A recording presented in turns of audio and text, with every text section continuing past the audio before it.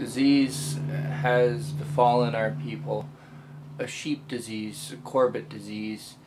Our neighbors to the north, the Homo heidelbergensis, got a little too close to sheep, caught a sickness and spread it to us. It's been a horrible loss and a horrible time for us these past couple days trying to cope with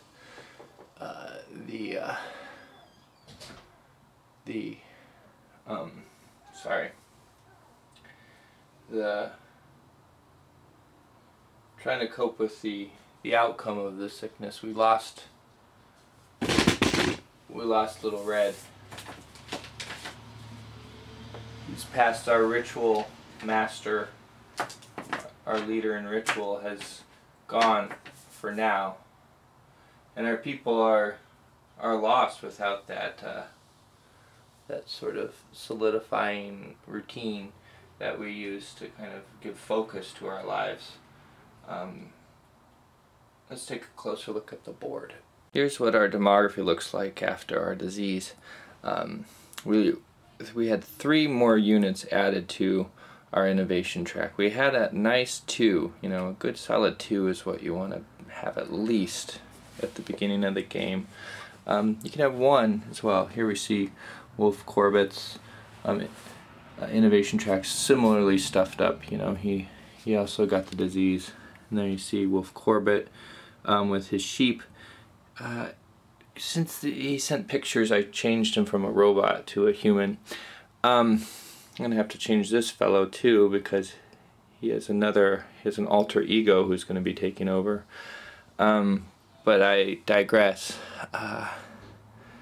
So we lost an elder, we lost Little Red, then we had 2 fecundity increases. Sorry, I'm so used to saying fecundity decrease. And then we've had 2 days to think about it. We also got child swaddling out of the deal, which is nice. We went up the immunology track. Kat was particularly happy about that. She hates to think of babies dying.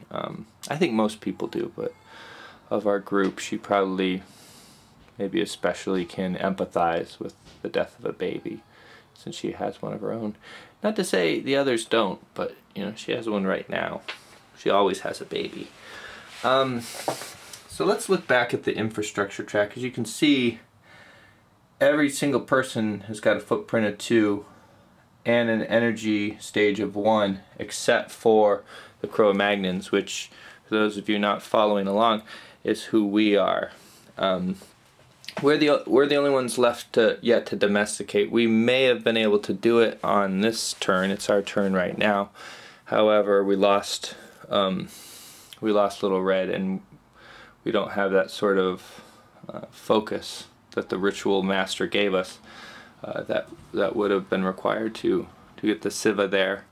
So we've had a couple of days. There was a lot of communication issues this past couple days, so it took a while longer than usual to get to my turn, which is fine, except that we had to stew in this disease the whole time. Oh, and he actually just domesticated a camel. I should find a camel for him. I forgot to do that. Everyone else, I gave them a little animal. So we have Asian elephant for USR local, and we have the water bison, water buffalo. I don't know if that's actually a water buffalo. I tried to, in the mouflon sheep there, I tried to get as close as I could for my little figures. So what other news? Everyone's got metropolises and domesticated animals, except for the Cro-Magnons. USR local just went into era 2 now. He and Jonathan. Jonathan's going to be turning into Jesse, but he and Jonathan both are going to be able to go in the golden age pretty soon here.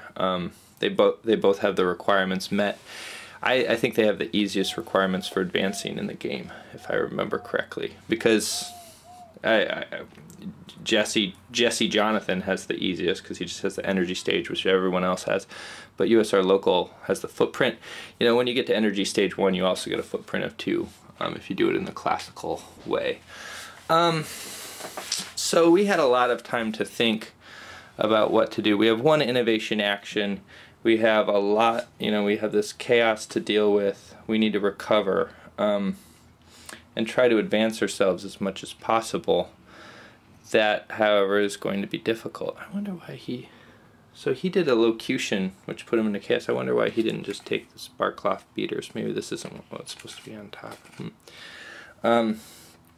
And I need to take a little break and set the camera down. But then I'll tell you what we decided to do. I'll try to explain a little bit more. So we have several issues we need to deal with. One, Wolf Corbett came south here, so he's kind of in our area. If he remains in this hex, we're going to starve. We don't have his ability to live off the land. So we need to try to move there. That's one thing we're dealing with. Another thing we're dealing with is obviously we're at an age lag now. 2 out of the 5 people are in Era 2, and I don't think it shouldn't be hard for the others to get to Era 2, though Wolf Corbett has his own issues to deal with. Another issue is we don't have an elder. We don't have the best space that we could to domesticate. So that's another issue we have. So we have our population issue. We have our map issue. We have our brain issue, and we have our lack of an elder issue. And so we have to kind of decide which of those are most important, how we can recover best from this situation. So I'm speaking kind of gravely about all of this. I think normally I maybe come off as more buoyant than this particular time, because what we're about to do is kind of serious.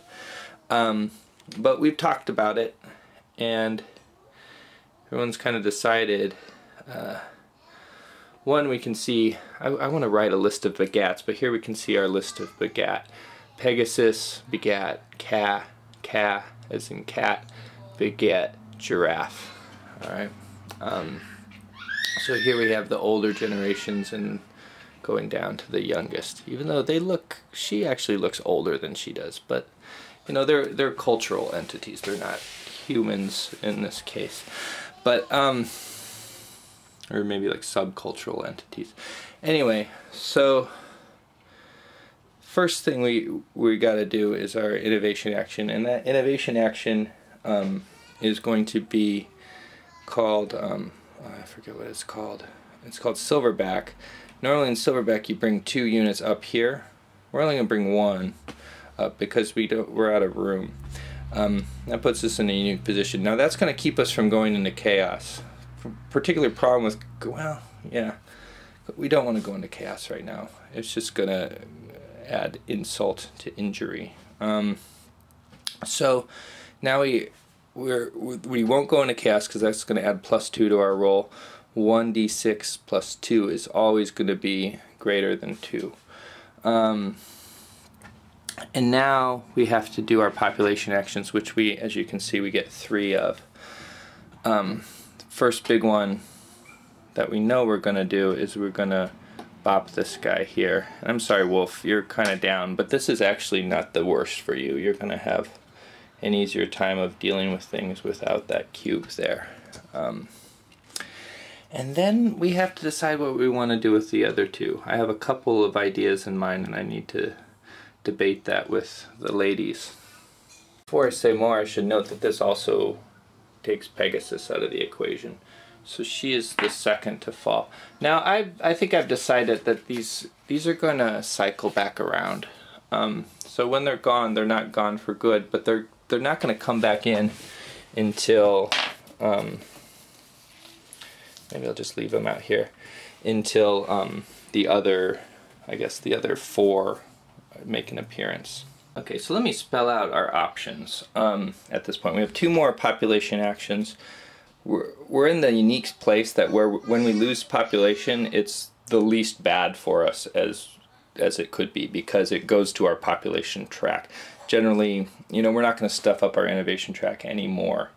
So, question is, do we want to bop Jonathan Jesse here with either Kaz and cat or giraffe with one of those. Another thing we might want to do is do some positioning.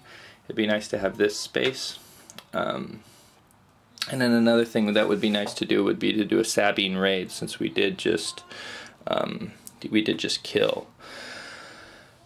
So we could take this card, which would let us, get an elder next turn. And that's a good question. I think so that's what we have to discuss between these two, I guess. These are the only two that are gonna make that choice. I don't know if it's the fever or what it is, but we've talked about it, and so the original plan, if it had been my turn yesterday, I think it would have been Cat and Pegasus would be gone and then take a Sabine raid, or Cat Pegasus would be gone and position ourselves on the map in a particular way. For some reason we're not going to do that. Talked about it, and I think the group wants, Giraffe doesn't want to be the only one that goes out. So when Ka is convinced to go over here and bop Jonathan Jesse there, Giraffe isn't gonna Sabine raid, and she's not gonna take this spot by the Giraffe like you would think. She's gonna go rafting. Oh, you know what? I gotta check something. It might be that after they raft, they lose out. Let me check on that rule. But assuming they don't, she'll bop him. They're both gonna get bopped, and we're in slavery. Yeah, so even though Giraffe's attack on this cube didn't end up killing it because she did have to cross over straits, she did it anyway. The sense of fairness and the sense of camaraderie between all of them, even though, maybe especially because they don't know each other that well yet, made it so that it was an attractive move for her. She doesn't want to, Giraffe's also not the sort to want to be the only one deciding the fate of the Cro-Magnon people. Plus there's a sort of balancing in mind. Wolf Corbett also got hit pretty hard by the disease, and Jonathan Jesse is sort of the top of the heap right now in a lot of respects. So to take him down just a little bit, even as you take Wolf down, might restore some balance to the region. It might also just open up Africa for everyone. So it might not have been, I don't think the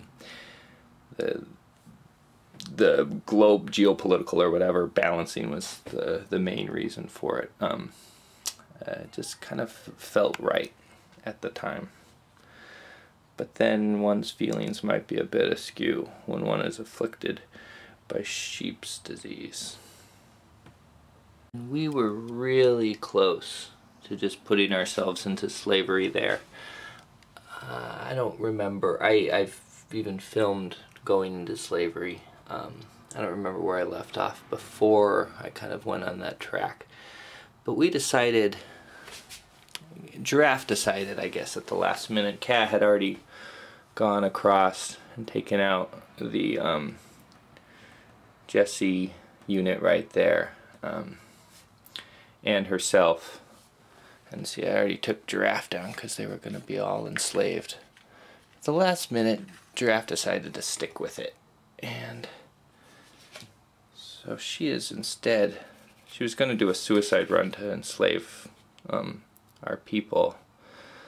But I wonder if maybe it wasn't the fever talking there, or what. It felt right. But she's going to do ransack.